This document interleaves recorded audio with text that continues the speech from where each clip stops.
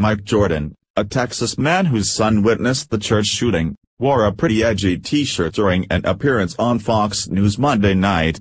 Jordan, who was interviewed by Laura Ingraham about the role guns played in the shooting that left 26 dead, wore a shirt that said, "Buy a gun.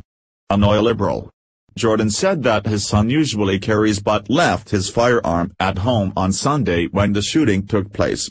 A small town like this, you know, people go to church, they disarm, leave their guns in the car, because you don't expect something like this to happen, Jordan explained. What if this was the day he didn't leave that firearm at home? What if he did take it with him? If you have one person on the inside that is armed to return fire, it may not have stopped people from dying.